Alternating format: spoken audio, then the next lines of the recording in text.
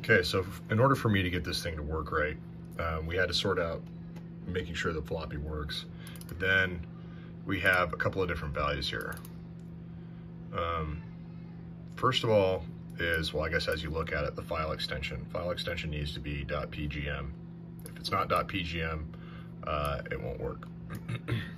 Next thing is as SolidWorks cranks out the post-processing, it doesn't include these percentage points on both sides. And you need to have those, otherwise the program won't read it. And then the file name needs to be the same as this file name here, or this program name. So those have to match, otherwise it won't be able to read it. So once we've done that, we can eject this and go and throw it in the machine. All right, now we come over here, put it in the old floppy drive, come around to the front of the machine. We're gonna do screensavers on. Okay, let's go to list programs.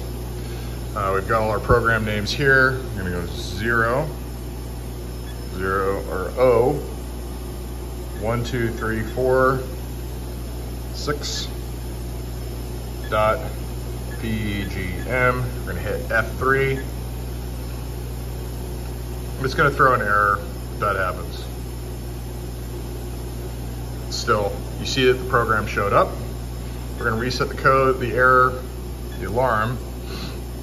That's what's currently in here. So if we go to program conversation,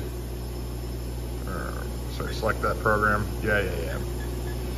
Let's go MDI program conversation for, let's see, memory. Okay, cool. So now the program is loaded.